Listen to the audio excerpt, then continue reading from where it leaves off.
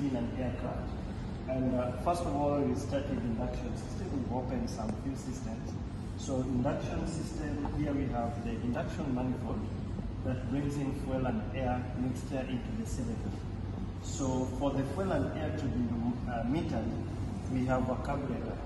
So this is a pressure carburetor, and the pressure carburetor has got layers.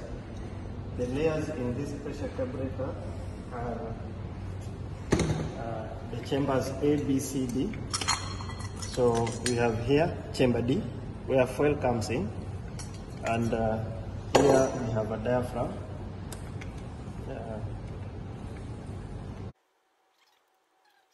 We have a diaphragm, and the diaphragm, inside there's a spring. So there's chamber A air and there's chamber B air. So the difference between chamber A is an impact air, then we have venturi air. So the difference between impact and venturi will lift off this poppet valve, and the poppet valve will allow fuel to come from chamber D, from chamber E, which is the pump fuel, to chamber D. Once it comes to chamber D, then the position of the throttle will balance it and give you chamber C fuel, which now will come through the manifold, already atomized and mixed with air, and then the inlet valve through a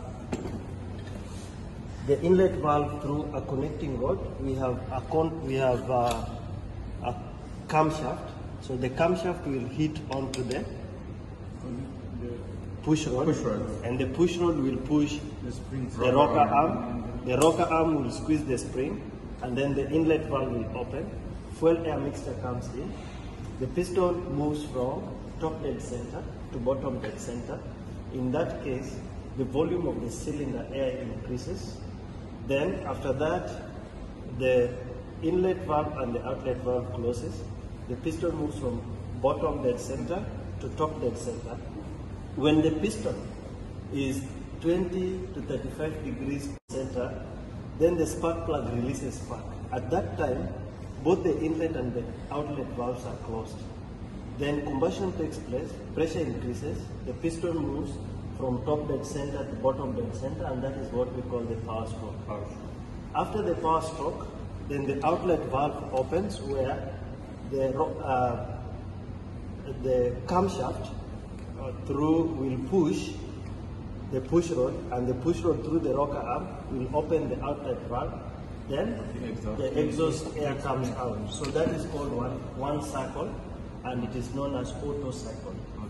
Now, once the cycle has happened, we will have assumed that the one operation cycle is complete. We begin the other one. Now you can see we have 4 cylinders, and in each cylinder there is the piston. The piston rings are inside. We have the cylinder head, cylinder barrel, then we have a starter motor at this point. So starter motor begins the rotation of the crankshaft, and then once the rotation of the crankshaft begins, as the piston moves from the top dead center to bottom dead center, it suctions air. That is what Emmanuel was calling suction. Then this engine is cooled through 2 principles. One is using the liquid, where we have the liquid coolant system, and also we have the cylinder fins, which are used to cool the engine. Using air.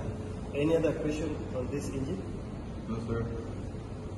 Any other question? Okay, if you've understood the operation principle of all other parts of the engine, then that is what it's all about.